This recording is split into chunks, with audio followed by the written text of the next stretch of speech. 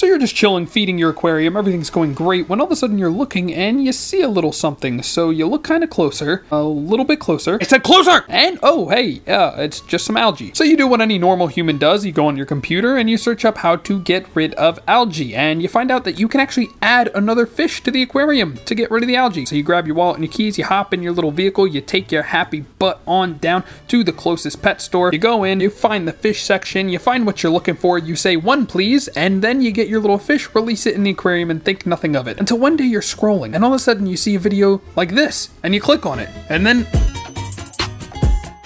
Pleco, algae eater, Plecostomus, shelled catfish, whatever it is that you want to call it, this fish goes by a ton of different names. The scientific name though is Hypostomus plecostomus, or if you want to get really fun, Hypostomus plecostomus. This is one of the most popular aquarium fish in the entire world. Most people have heard of them at least, and another huge proportion of people have had them before in their home aquarium. The pleco is originally found in fast-moving streams and riverbeds in South America. It feeds on a variety of decaying plant material, algae, all that kind of fun stuff. They're literally bottom feeders. They're extremely popular in home aquariums for whatever reason. They claim that they just eat all the algae off of the walls of the tank and that way you don't have to do any work, but it goes a little bit deeper than just plopping them in the aquarium and forgetting about them. Plecos are deadly, horrific beasts. Now, not actually, but they can cause a lot of issues. First off, odds are if you get a pleco, you're not going to be able to care for it for its entire life for a variety of reasons. First off, when you plop them in your tank, they'll eat all of the algae like literally overnight. You'll say, oh, this is great, problem solved, but then they're still hungry. Odds are you're actually going to end up having to feed the pleco with algae wafers or different, like people boil vegetables sometimes and plop them in the tank. They need to be fed. You can't just like plop them in the tank and forget about them. So if your pleco doesn't starve, it's going to start to grow, and it's not going to stop until it's literally 12 to 24 inches. Plecos get huge, so why is the pet store employee selling you a fish that's this big when they know that it's gonna get this big for a tank that's only this big? So not only do most people not consider that they have to feed the pleco, it then gets absolutely huge, and also they don't solve the algae issue. You see, algae is formed because there's extra nutrients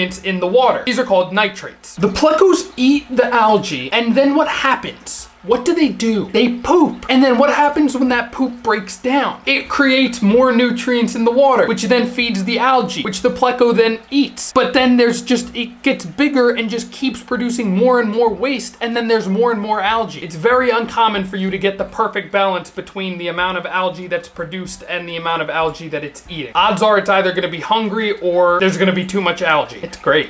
It's just great. So now you've got a fish that gets absolutely massive, needs to be supplemented with its diet, will not actually solve your algae issues, and you're basically screwed. It's just a whole bunch of different factors that they never talk to you about, but here comes the best part about plecos. What happens when they get absolutely huge and people don't know what to do with them? Same thing with your little quarter red ear slider that grew to 12 inches. You release it in your local waterways, which is so wrong. Because plecos, like I said, are from South America. They can only handle tropical temperatures. So once the winter comes, your pleco is dead. Unless you live in the South. If you live in the South, well, they might just take over every single freaking waterway from California to South Florida. Freaking everywhere. Everywhere. And they are ecological disasters. They're nukes with armored plating.